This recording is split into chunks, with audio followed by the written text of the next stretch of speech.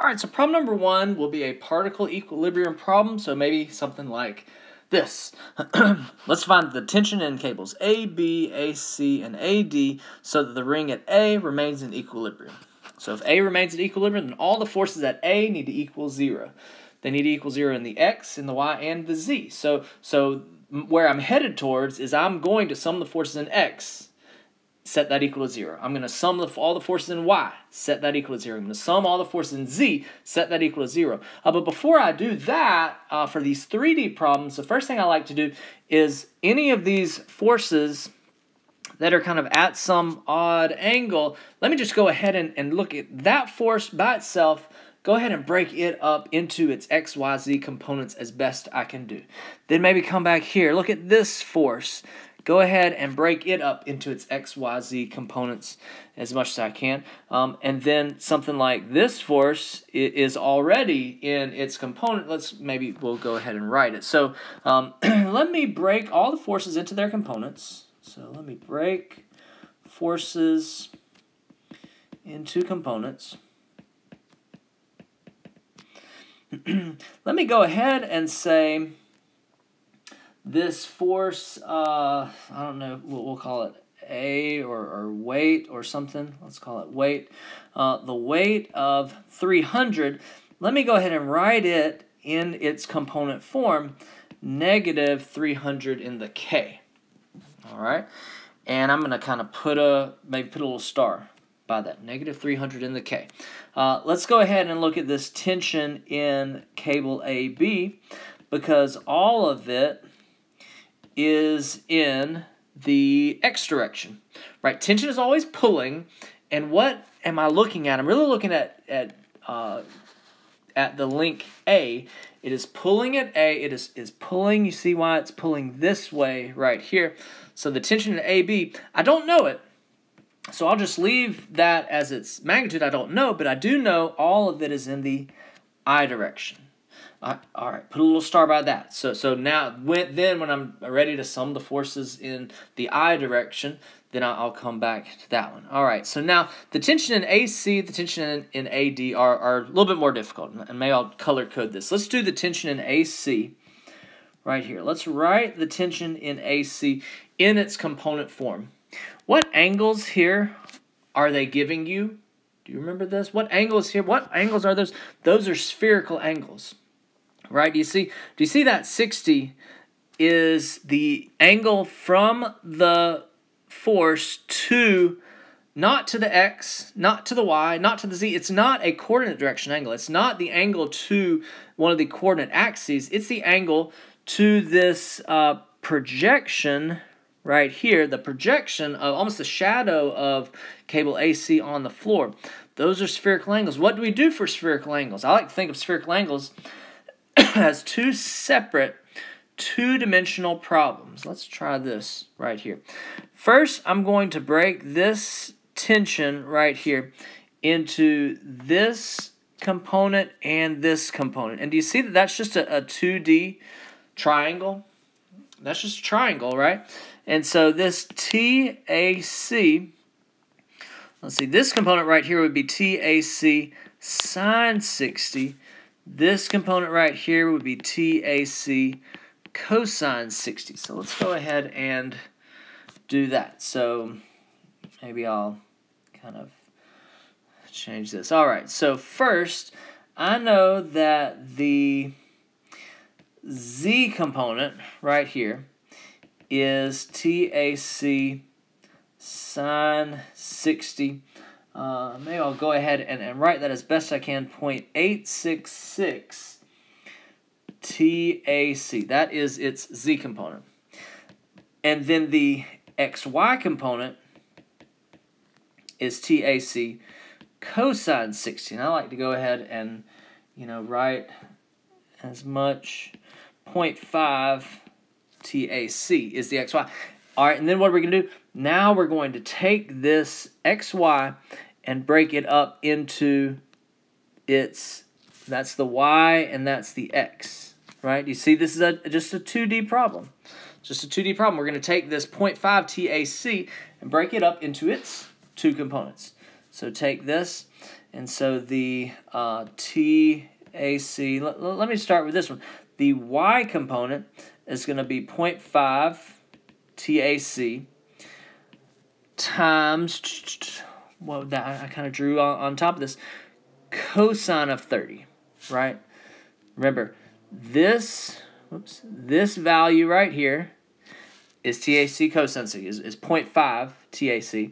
This value right here would be 0.5 TAC cosine 30. So that would be 0.5 TAC cosine 30.433 TAC. And TAC, let's see, the x component, I'll take that projection on the floor, and then the sine 30 is going to be the x component. So this would be 0.25 TAC. But remember that spherical angles, you need to add in your own negative sign if it's negative. So is this one negative? Yes. Yeah. Do you see that this is pulling back that way? So this z component is up, y component is over, positive, but that x component is negative. So let me kind of combine these. Let me kind of regroup and reiterate. What did I just do? I just said that TAC is, let's see, the x component negative 0.5, sorry, negative 0.25, negative 0.25 TAC, oops, TAC. So that is the I component. Then positive 0.433 TAC, that is the J component, and positive 0.866 TAC, that is the K component. Let me put a little star by that, because now I've got that one broken into its components. So that was kind of a whole problem by itself, is just taking that cable and using those spherical angles that were given to break it into its components. But now I've got it. So now when I'm ready to sum the forces in X or Y or Z, I know those components. Now AD, kind of do this in purple. AD right here, how can we break this one into its components? That 120 is the angle to X. That 60 is the angle to negative Y, but it's the angle to Y, right? That 45 is the angle to Z. What are those? Coordinate direction angles. What do we do for coordinate direction angles? F equals FU, where U is cosine alpha I plus cosine beta J plus cosine gamma K. Remember that? It's been a while since we've done that. Go back and review those, but I think that's kind of one of the easier angles. So I'm going to say TAD would be some magnitude. Remember, F equals FU, so here's the magnitude right here. And the U is cosine alpha I. What is alpha? What is the angle to the x-axis? 120 degrees. Plus cosine beta J. All right, so this 60 is the angle to negative J. That means it is 120 to positive J. So I like to go ahead and put 120 right here. Our other option was to put negative cosine 60. Leave it as 60 and call it, it is 60 to the negative J axis. So you could do either of those, right? Because your calculator, when you plug in cosine 120, your calculator is going to spit out negative, 0.5. But anyway, this is the way I like to do it. Measure all the coordinate direction angles to positive axes. And then plus cosine gamma. What is gamma? It is 45 degrees to the positive K direction. And so there, that is my TAD as best I can. And you should probably leave it right there, but I tend to like to go ahead and punch it into my calculator. Go ahead and give me some significant figures, at least 3, maybe 4, but at least 3. This is 0.5 in the I minus 0.5 in the J plus 0.707 in the K, and then put a star by that. So that's the vector. Now, I didn't know this, but I went ahead and did the angles as best I could. I went ahead and broke it into its components as best I could. Now I think I'm ready to sum the forces in X equals 0. To sum the forces in y equals 0. To sum the forces in z equals 0. Are y'all ready for that, right? We have broken up every force into its components as best we can.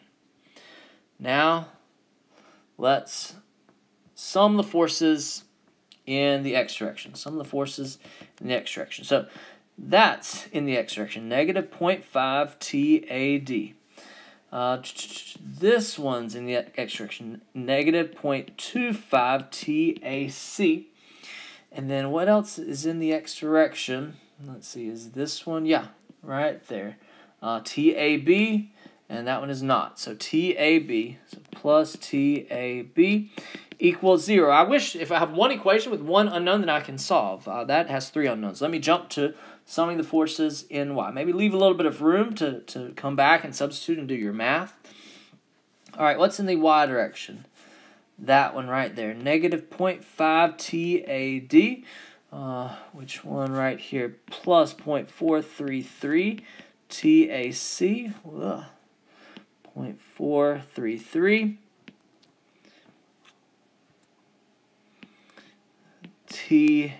TAC. What else is in the y direction? That's actually it. That's actually it. Right there. So set that equal to 0. That was close to what? That's 2 unknowns. And now let me sum the forces in the z direction. That one right there, 0.707. 0.707 TAD. This one, 0.866.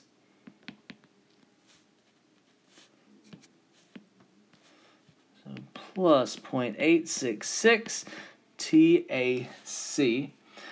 And then minus 300. I tend to sometimes forget this weight.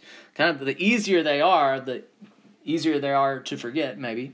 All right, and so those are our equations.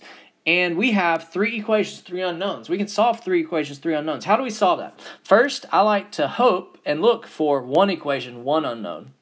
Do we have that? No. Then maybe do we have 2 equations, 2 unknowns? Yes. Yes, right here. We've got 2 equations, 2 unknowns. So I would write one in terms of the other. So maybe right here, I'd write TAC. So bring that over, divide through by 0.433. 1.155 TAD, and then plug that in right there for TAC. I'll let y'all do the math. Actually, no, I will do the math for us here.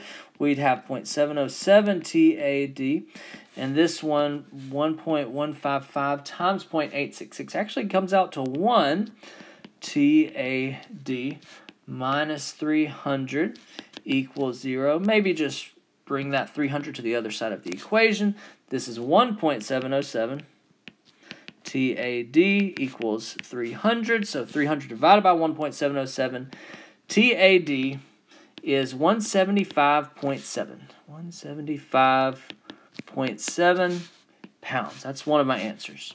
I'd go back and plug this in to right there or to up here. We should get the same answer for TAC. TAC, I've got 202.9. And then plug both of those back in to the x equation right here. Plug TAD in right there. Plug TAC in right there. Solve for TAB. TAB. And double check me on these. 138.6 pounds. Whew. That was a good one. You know, but with these 3D equations, you can end up with 3 equations, 3 unknowns. You can end up with 3 equations, 3 unknowns. Need to be able to use I like to use substitution. Need to be able to solve for those unknowns. Okay?